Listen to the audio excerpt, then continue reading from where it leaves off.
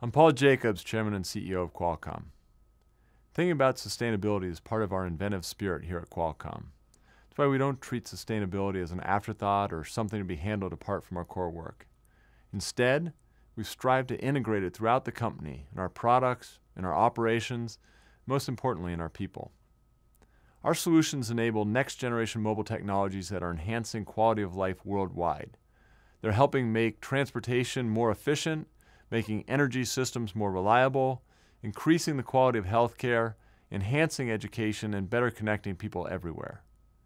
Our Wireless Reach program is also working to close the digital divide in underserved communities in more than 30 countries. As we contribute to these advances, we produce our products as efficiently and as mindfully as we can. We restrict the use of 29 hazardous substances in our chip design, and began designing chips halogen-free since 2009.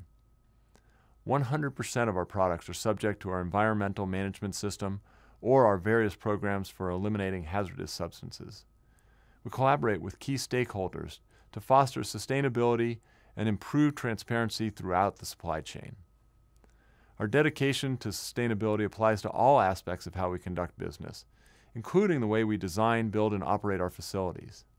For example, we have 5 LEED certified facilities globally and have installed more energy-efficient data centers. Qualcomm has publicly reported on our greenhouse gas emissions since 2002, and we installed our first solar panel in 2005. I invite you to learn more about our efforts in our annual Social Responsibility Report. I'm proud of Qualcomm's progress towards sustainability, and I'm excited about where we're going.